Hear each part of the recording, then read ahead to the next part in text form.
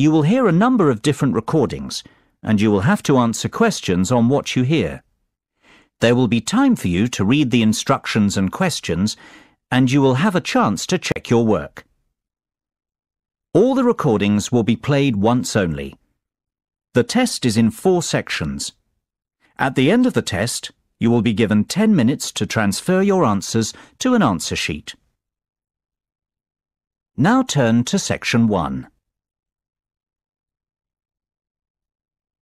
Section 1.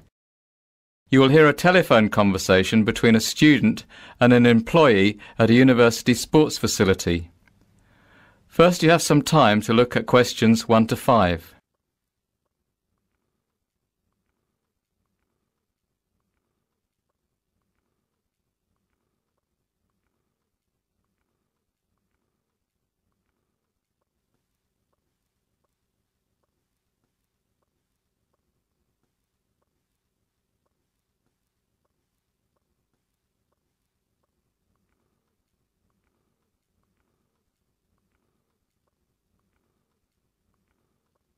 You will see that there is an example that has been done for you.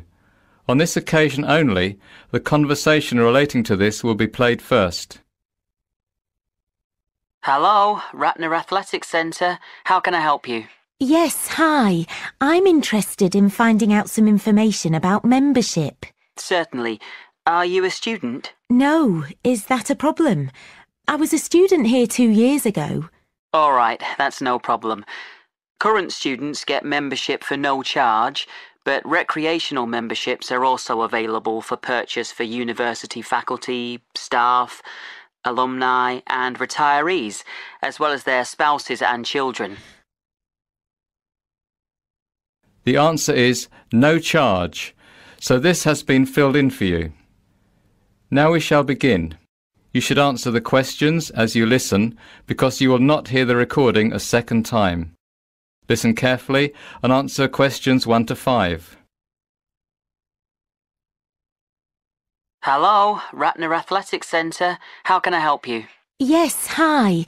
I'm interested in finding out some information about membership. Certainly. Are you a student? No, is that a problem? I was a student here 2 years ago. All right, that's no problem. Current students get membership for no charge, but recreational memberships are also available for purchase for university faculty, staff, alumni and retirees, as well as their spouses and children. OK, good. How much does it cost? For an alumnus, that's £240 annually, or £100 for a month. Oh, that's quite expensive. It's a shame I didn't take advantage of the athletics facility when I was a student here. I'll have to think about this. Well, we do offer a really excellent facility. For the cost, members have access to the Emily Pankhurst Fitness Centre, which is a beautiful exercise space, open and full of light.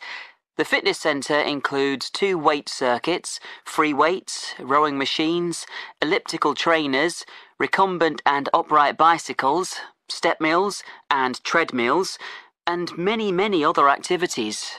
But the most prominent, and I'd have to say popular, feature of the Ratner Centre is the Dalton swimming pool.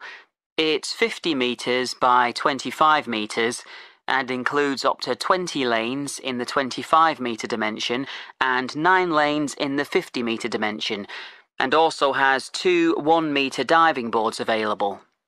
What activities specifically are you interested in?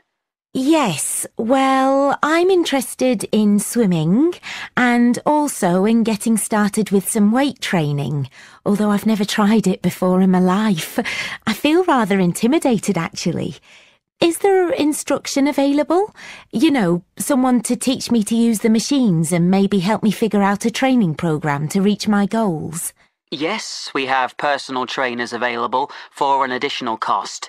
We also offer fitness evaluation, which, by the way, I highly recommend for someone just starting out with weight training, and you would be orientated to the machines as part of this. Oh, one more thing. What are the opening hours? We're open from 6 in the morning to midnight on weekdays, and from 6 in the morning to 9 p.m. on weekends. Oh, that's good. All right, well, I guess I'd like to join. Before you hear the second conversation, you have some time to look at questions 6 to 10.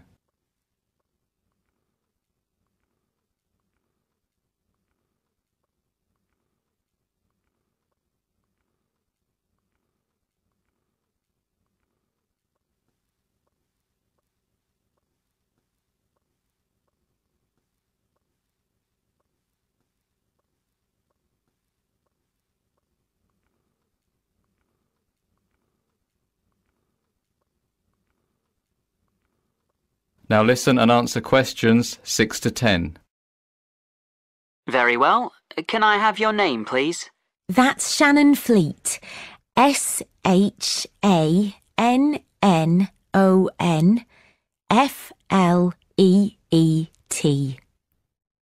OK.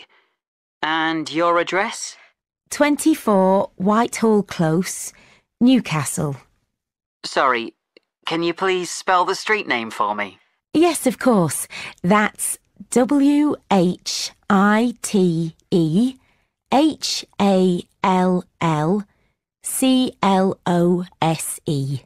Got it. And your postcode? NE01EN.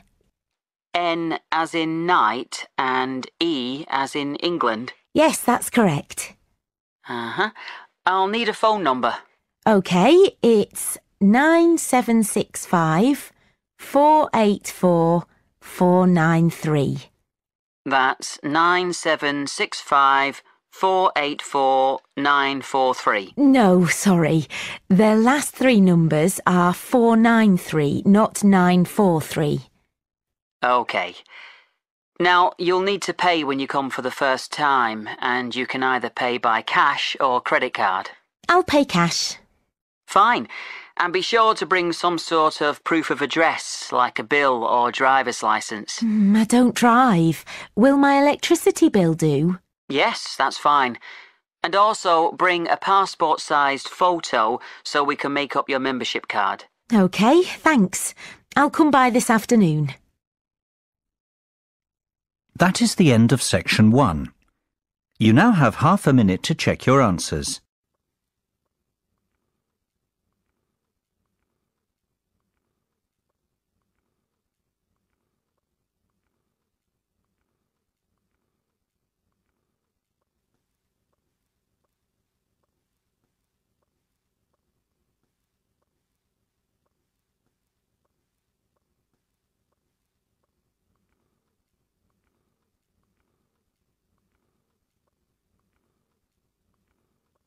Now turn to section 2.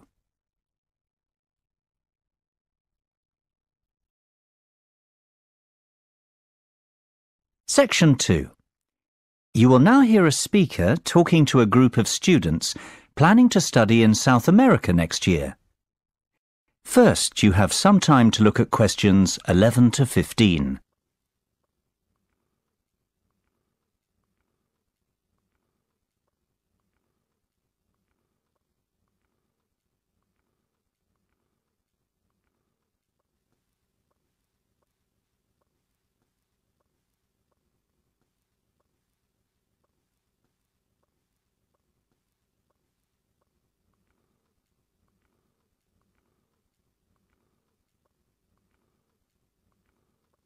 Now listen carefully and answer questions 11 to 15.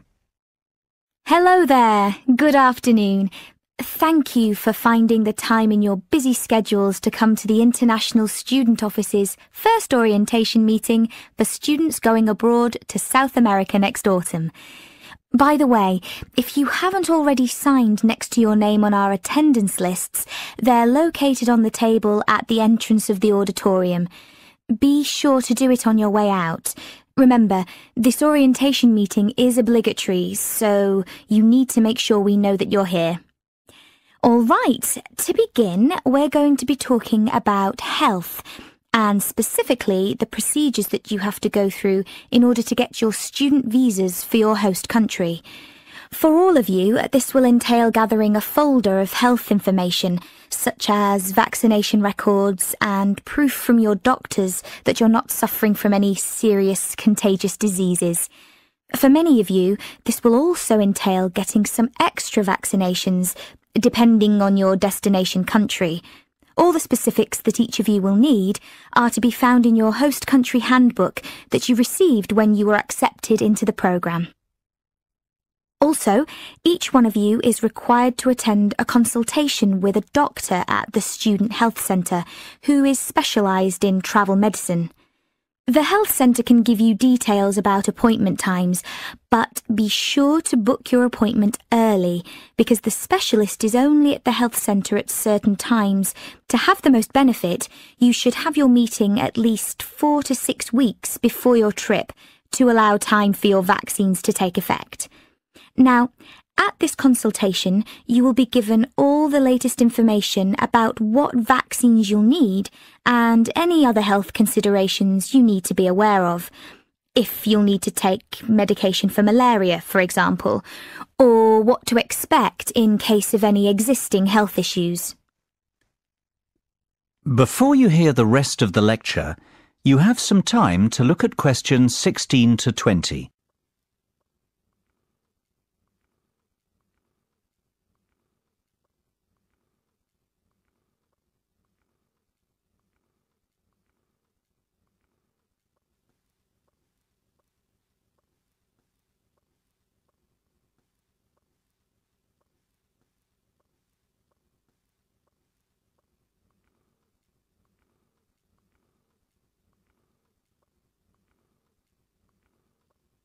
Now listen carefully and answer questions 16 to 20.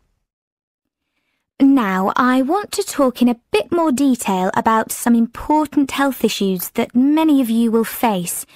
First of all, I want to say a few things about malaria, which will apply to most of you with South American destinations.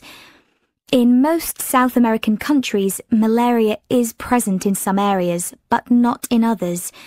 In Brazil, for example, the Amazon basin is a high-risk area, while the coastal cities, such as Rio de Janeiro and São Paulo, have a very low risk of malaria. So, if you will be studying in São Paulo, you will not need to take medication for malaria.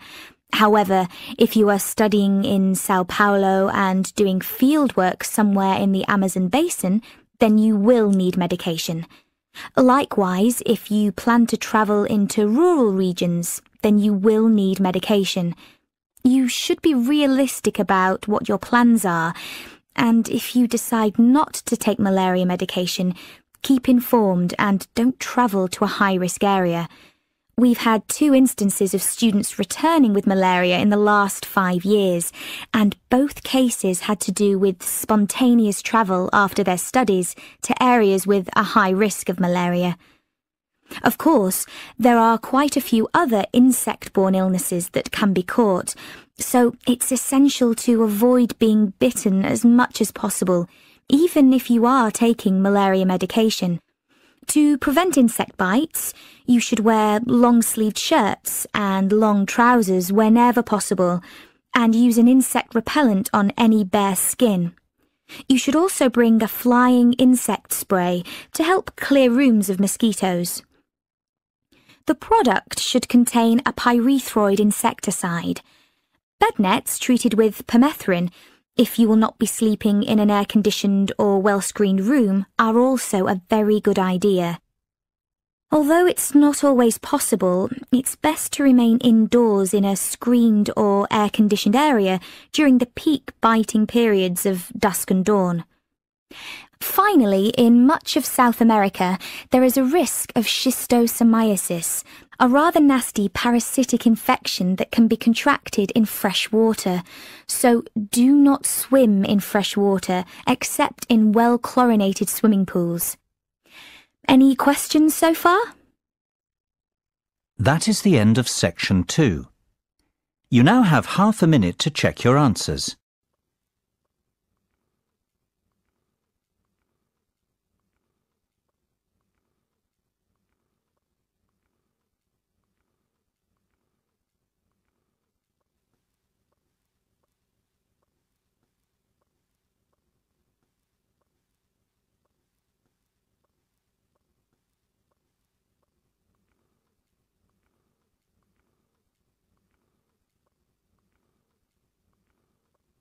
Now turn to Section 3.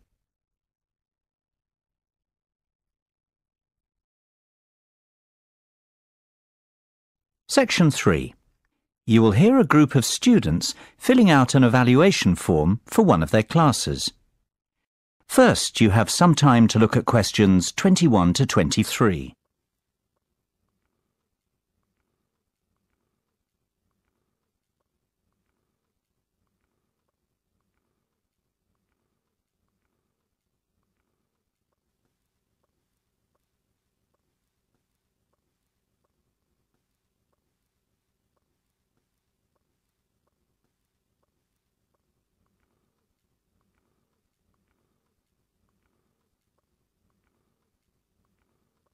Now listen carefully and answer questions 21 to 23.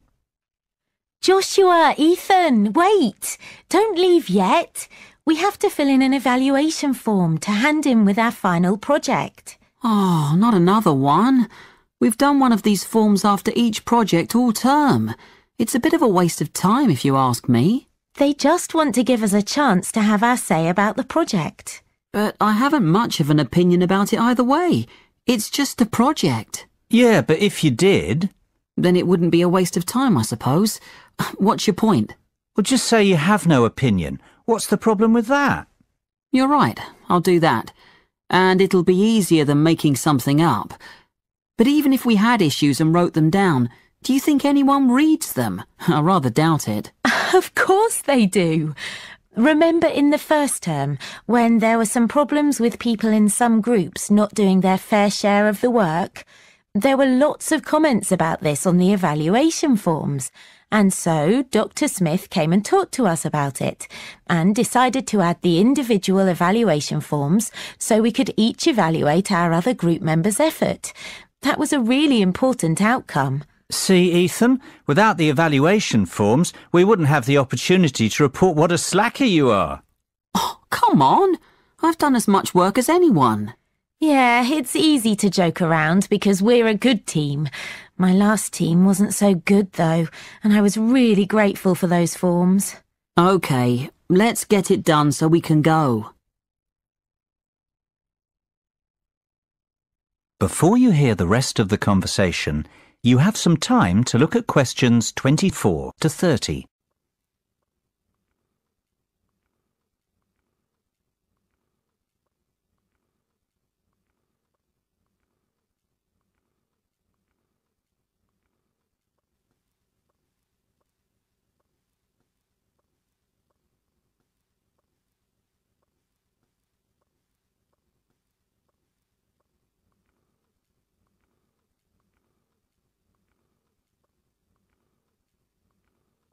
Now listen and answer questions 24 to 30. OK, first we have to rate the project from 1 to 5 and comment on any good or bad points. We do this part together. Yeah. What do you think? 4? Yeah, why not? Why 4 and not 5? I don't really think there was much wrong with it. It was a good project. The tasks were well thought out. Not like the last one, where one of the tasks was impossible because there was no research on the subject. I agree with you, Josh. There weren't technically any problems with the project. It's just that I like projects to have a sort of practical point. You know, we should see some sort of reason for doing it, other than the grade, of course. If it had some sort of real-world application, it would have been perfect. What do you think, Ethan? I don't know. Why don't we give it a 4.5? That's a good idea. Can we do that? I don't see why not, and I agree. 4.5. So, what about good points? Josh said it's well thought out. Anything else? I liked having a choice between 2 topics. I mean, some topics just don't interest some people. Yes, you're right. Unfortunately, I thought they were both boring. Oh, I'm sounding a bit negative, aren't I?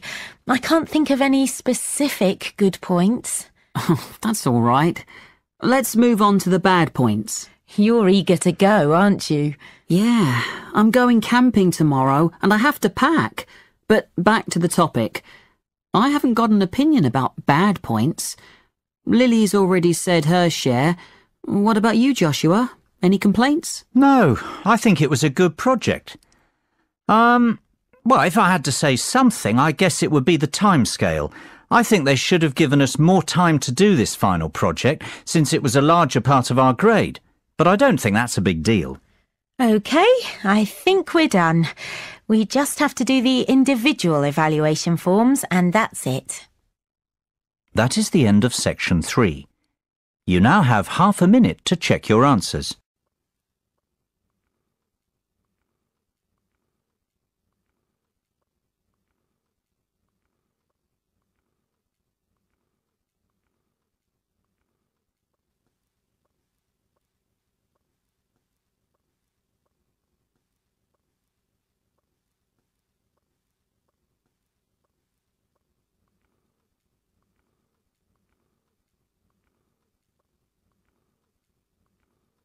Now turn to section 4.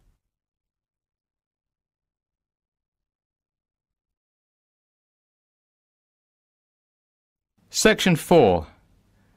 You will hear part of a lecture in a marketing course. First, you have some time to look at questions 31 to 40.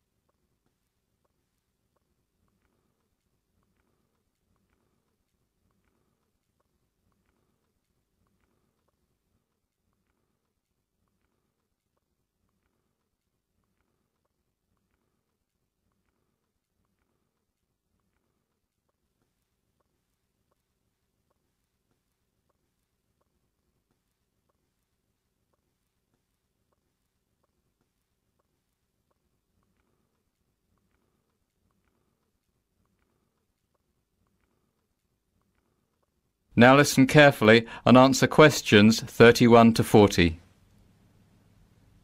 Today we're going to look at marketing over the lifetime of a product and how the different phases in the product life cycle impact on the kinds of marketing decisions we make and influence the marketing strategies we employ. Of course, the first stage in the product life cycle is known as the market introduction stage. At this point, costs are very high indeed, and since the product is fresh to the market, sales volumes can be low to start as the product has yet to take off. What the marketing department must do, therefore, is get as much publicity as possible for the product and begin to develop brand awareness and loyalty. Think of the process as little steps. The first step is to get the brand noticed by your target market. This will require aggressive advertising using mediums which are likely to expose the product to and, just as importantly, appeal to the target customer. The next step would be to encourage the target market to try the product. Promotions, free trials and other special offers all play a role in enticing new customers over to your brand. Don't expect to make money during the market introduction stage. The focus should be solely on creating brand awareness. Then we move into the growth phase.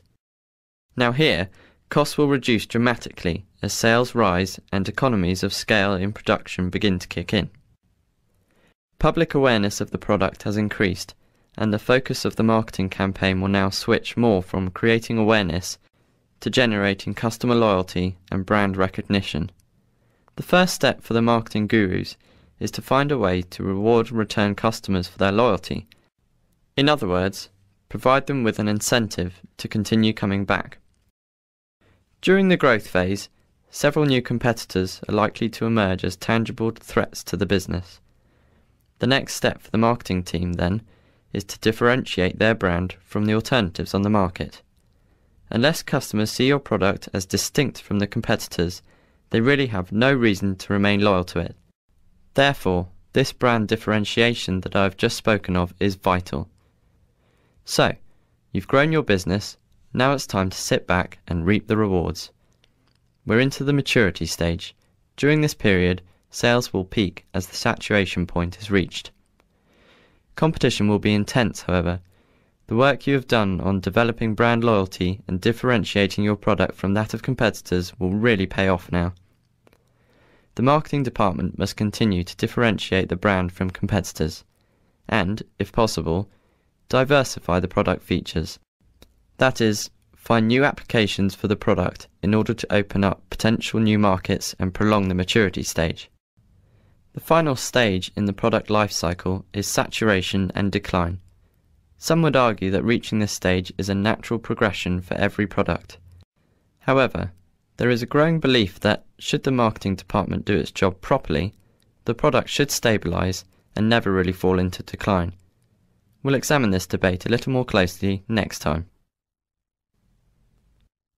That is the end of section 4. You now have half a minute to check your answers.